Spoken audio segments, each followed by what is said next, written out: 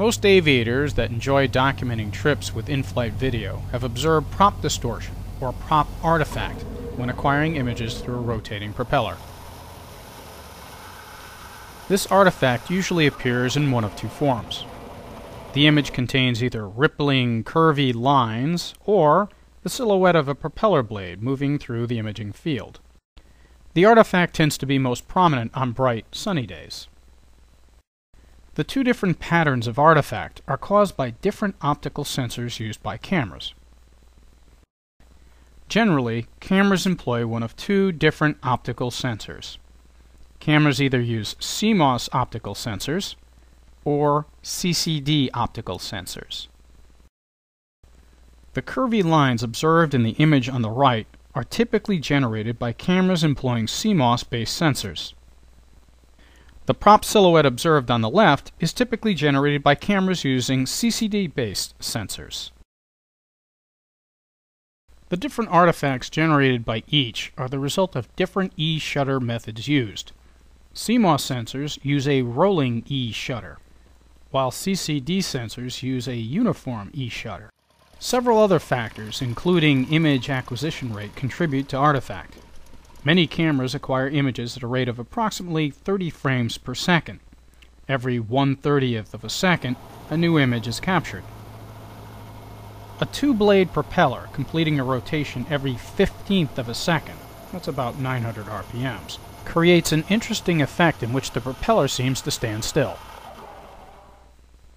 To demonstrate these artifacts, a model airplane engine has been mounted in front of a white backdrop. An optical sensor and oscilloscope are being used to calculate prop rotation frequency by observing the frequency with which propeller blades interrupt light. Both CMOS and CCD-based camera images are shown. Notice that as propellers reach rotation speeds of 900, 1800, 2700, and 3600 RPMs, they appear to stop moving. At these rotational speeds, the cameras acquire images when one of two propeller blades rotate through their arcs and come to be in the same position by the time the next consecutive image is captured.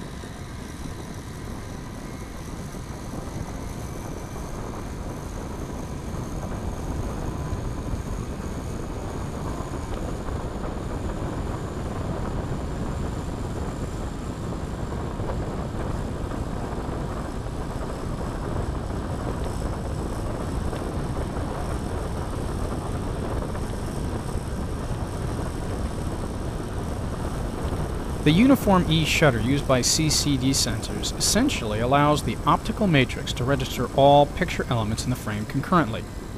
This accounts for the straight borders of the prop silhouette.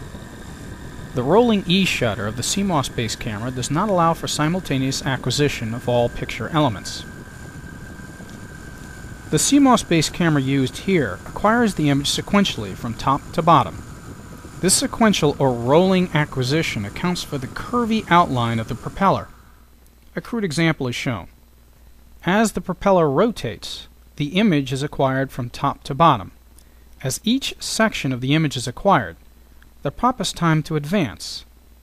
Each section of the prop is therefore registered in a different location during the acquisition of a frame.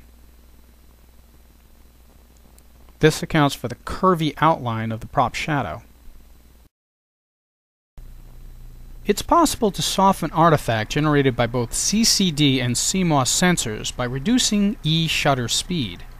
By reducing the E-shutter speed, the propeller shadows in each case is converted to a soft blur. Here's an example. The CCD camera on the left has an E-shutter speed of 1/2000th of a second. The right, 1/100th of a second.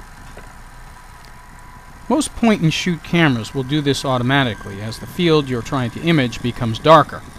This accounts for the reduction in artifact prominence on overcast days. Here, the same effect is being achieved with a CMOS-based camera by reducing light intensity.